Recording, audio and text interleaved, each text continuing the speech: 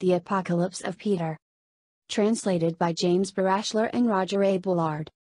As the Savior was sitting in the temple in the 300th year of the covenant and the agreement of the 10th pillar, and being satisfied with the number of the living, incorruptible majesty, he said to me, Peter, blessed are those above belonging to the Father, who revealed life to those who are from the life, through me, since I reminded they who are built on what is strong, that they may hear my word, and distinguish words of unrighteousness and transgression of law from righteousness, as being from the height of every word of the spleroma of truth, having been enlightened in good pleasure by him whom the principalities sought. But they did not find him, nor was he mentioned among any generation of the prophets. He has now appeared among these, in him who appeared, who is the Son of Man, who is exalted above the heavens in a fear of men of like essence.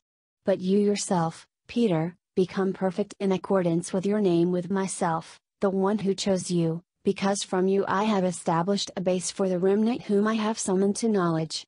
Therefore be strong until the imitation of righteousness, of him who had summoned you, having summoned you to know him in a way which is worth doing because of the rejection which happened to him, and the sinews of his hands and his feet, and the crowning by those of the middle region, and the body of his radiance which they bring in hope of service because of a reward of honor, as he was about to reprove you 3 times in this night.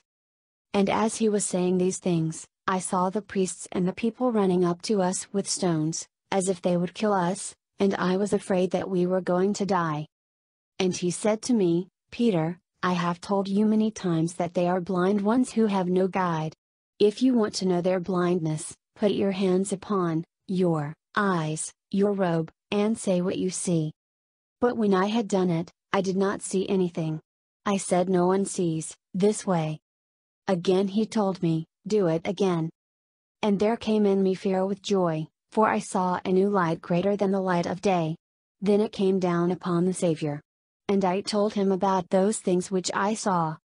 And he said to me again, lift up your hands and listen to what the priests and the people are saying. And I listened to the priests as they sat with the scribes. The multitudes were shouting with their voice. When he heard these things from me, he said to me, prick up your ears and listen to the things they are saying. And I listened again, as you sit, they are praising you. And when I said these things, the Savior said, I have told you that these people are blind and deaf. Now then, listen to the things which they are telling you in a mystery, and guard them, do not tell them to the sons of this age. For they shall blaspheme you in these ages since they are ignorant of you, but they will praise you in knowledge. For many will accept our teaching in the beginning.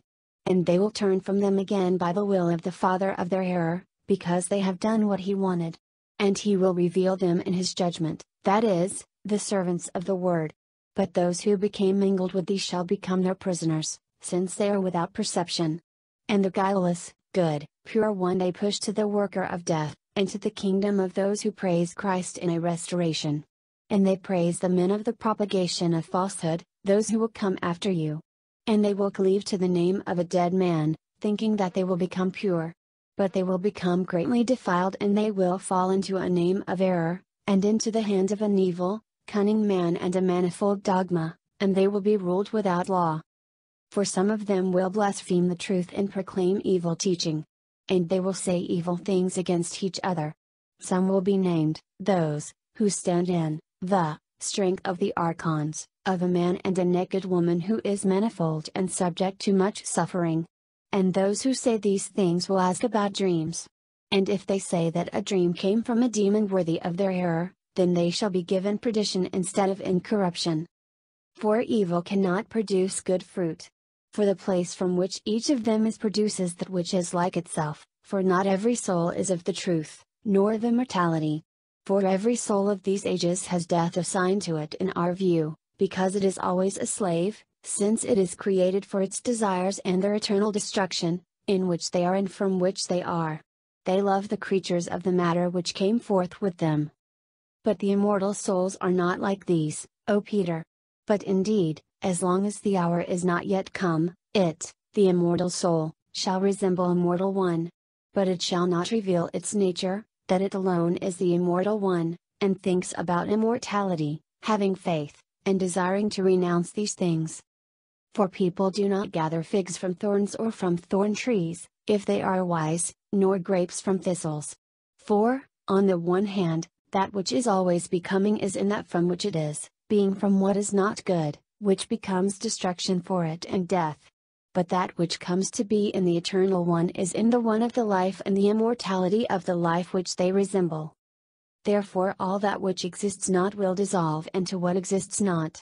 For deaf and blind ones join only with their own kind. But others shall change from evil words and misleading mysteries. Some who do not understand mystery speak of things which they do not understand, but they will boast that the mystery of the truth is theirs alone. And in haughtiness they shall grasp at pride, to envy the immortal soul which has become a blemish. For every authority, rule, and power of the eons wishes to be with these in the creation of the world, in order that those who are not, having been forgotten by those that are, may praise them, though they have not been saved, nor have they been brought to the way by them, always wishing that they may become imperishable ones. For if the immortal soul receives power in an intellectual spirit, but immediately they join with one of those who misled them. But many others, to oppose the truth and are the messengers of error, will set up their error and their law against these pure thoughts of mine, as looking out from one perspective, thinking that good and evil are from one source. They do business in my word. And they will propagate harsh fate. The race of immortal souls will go in it in vain, until my parousia. For they shall come out of them, and my forgiveness of their transgressions, into which they fell through their adversaries, whose ransom I got from the slavery in which they were, to give them freedom that they may create an imitation remnant in the name of a dead man, who is Hermes, of the firstborn of unrighteousness, in order that the light which exists may not be believed by the little ones. But those of this sort are the workers who will be cast into the outer darkness, away from the sons of light. For neither will they enter, nor do they permit those who are going up to their approval for their release. And still others of them who suffer think that they will perfect the wisdom of the brotherhood which really exists, which is the spiritual fellowship of those united in communion, through which the wedding of incorruptibility shall be revealed. The kindred race of the sisterhood will appear as an imitation. These are the ones who oppress their brothers, saying to them, "Through this our God has pity, since salvation comes to us through this," not knowing the punishment of those who are made glad by those who have done this thing to the little ones whom they saw, and whom they took prisoner. And there shall be others of those who are outside our number who name themselves bishop and also deacons, as if they have received their authority from God. They bend themselves under the judgment of the leaders. Those people are dry canals. But I said, I am afraid because of what you have told me, that indeed little ones are, in our view, the counterfeit ones, indeed, that there are multitudes that will mislead other multitudes of living ones, and destroy them among themselves. And when they speak your name they will be believed. The Savior said, for a time determined for them in proportion to their error they will rule over the little ones. And after the completion of the error, the never-aging one of the immortal understanding shall become young, and they, the little ones, shall rule over those who are their rulers. The root of their error he shall pluck out, and he shall put it to shame so that it shall be manifest in all the impudence which it has assumed to itself. And such ones shall become unchangeable, O Peter. Come therefore, let us go on with the completion of the will of the incorruptible Father. For behold, those who will bring them judgment are coming, and they will put them to shame. But me they cannot touch. And you, O Peter, shall stand in their midst. Do not be afraid because of your cowardice. Their minds shall be closed, for the invisible one has opposed them. When he had said those things, I saw him seemingly being seized by them. And I said, what do I see, O Lord? That it is you yourself whom they take, and that you are grasping me? Or who is this one, glad and laughing on the tree? And is it another one whose feet and hands they are striking? The Savior said to me, he whom you saw on the tree, glad and laughing, this is the living Jesus. But this one into whose hands and feet they drive the nails is his fleshly part, which is the substitute being put to shame, the one who came into being in his likeness. But look at him and me. But I, when I had looked, said, Lord, no one is looking at you. Let us flee this place. But he said to me, I have told you, leave the blind alone. And you, see how they do not know what they are saying. For the Son of their glory instead of my servant, they have put to shame. And I saw someone about to approach us resembling him, even him who was laughing on the tree. And he was filled with the Holy Spirit, and he is the Savior.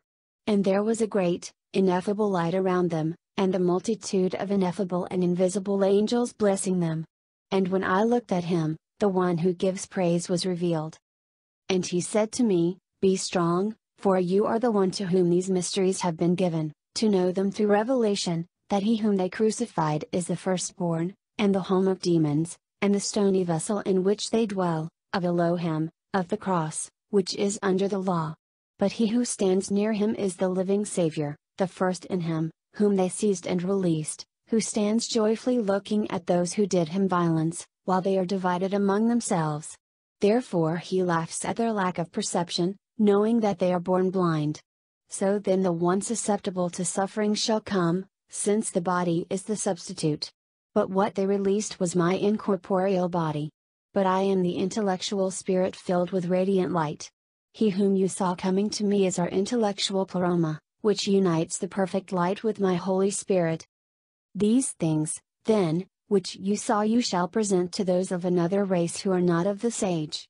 For there will be no honor in any man who is not immortal, but only, in, those who are chosen from an immortal substance, which has shown that it is able to contain him who gives his abundance.